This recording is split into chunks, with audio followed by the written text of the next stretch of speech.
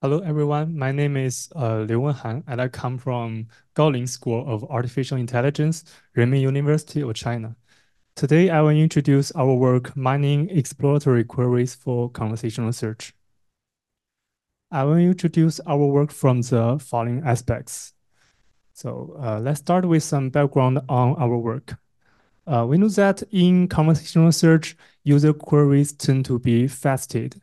For example, a user query Cartier women watches may contain several facets such as Cartier women watches price and Cartier women watches style. This phenomenon hinders the search engine from understanding users' potential search intent. Search clarification had been proposed as a technique to solve this problem. It clarifies user search intent by asking a clarifying question and providing several clickable options to the user. However, in addition to such clarification needs, user may also have some exploratory needs in some cases. Uh, for example, a user who searches for Cartier women watches may also want to issue other queries such as Rolex women watches and Breitling women watches to compare different brands before making a purchase. And the user may also may also be interested in other accessories such as Cartier women bracelets and Cartier women necklaces. We call these queries as exploratory queries in this paper. And we believe that in addition to such clarification options, these exploratory queries are also important in conversational search. So, uh, so why they are important? First, the users' exploratory search behaviors are common in real-world search engines, and which had been revealed by previous studies. And second, recommending these exploratory queries could inspire new search intents to the user, which improves user search experience. Despite the importance of exploratory queries, it is less emphasized in previous studies. So in this paper, we make the first step to mine exploratory queries. We first define the exploratory query as the parallel reformulation of the user query. It means that replacing a term in the user query with another parallel term. For example, the exploratory query Rolex women watches is obtained by replacing term Cartier in user query Cartier women watches with parallel term Rolex. Here, a term may be a word or phrase. Besides, we also define that a user query may correspond to multi-group exploratory queries because the user query may contain multiple keywords. So replacing different keywords correspond to different groups.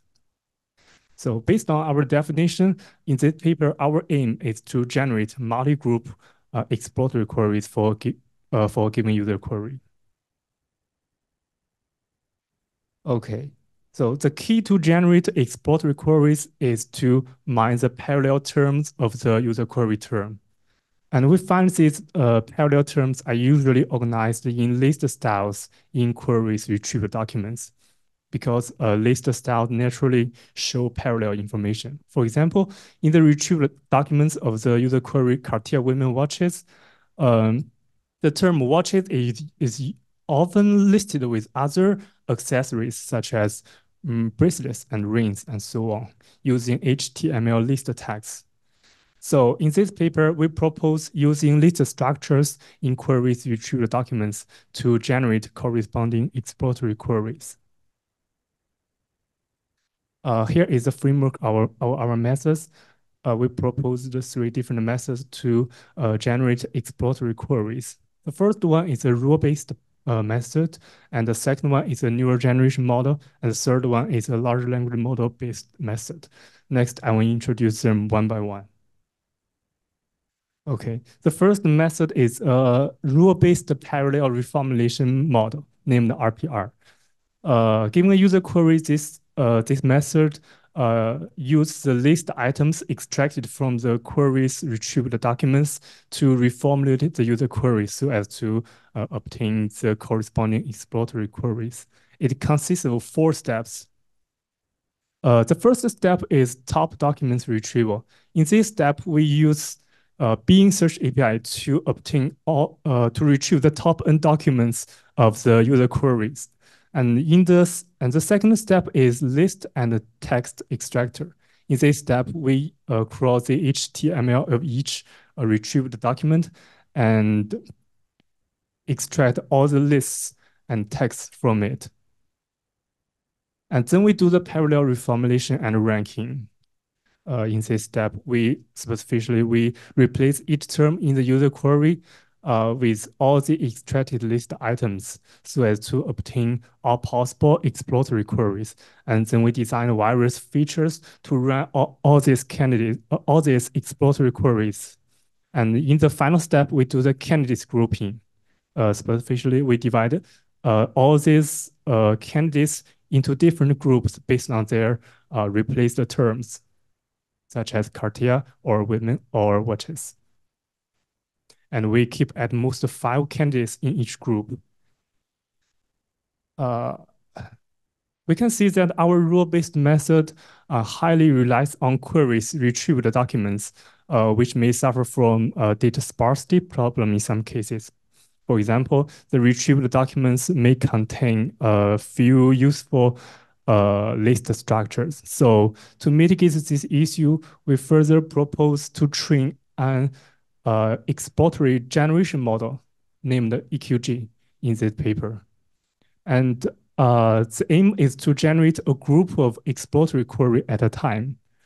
In fact, it can be treated as a mask and fill problem because when generating a group such as Cartier women something, we can replace the term watches with a mask token and then filling the mask token with several parallel terms. So our neural generation model takes the masked query, the replaced term, and the list items extracted by our rule-based method as inputs. Here, the list items here are used to prompt the model with the potential parallel terms.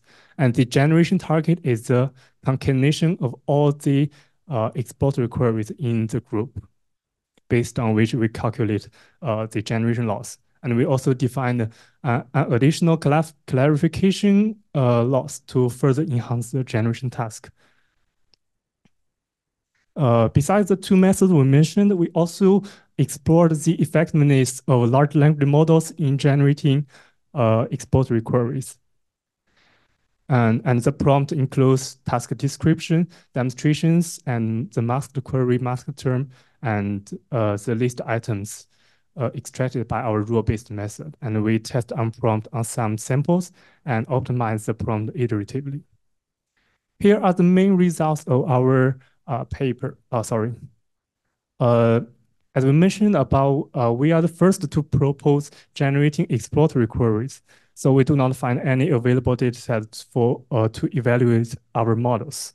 So to build the evaluation data, we first randomly sample 100 real user queries from Mimics dataset, search clarification dataset, and we use the pool-based annotation to get the ground truth.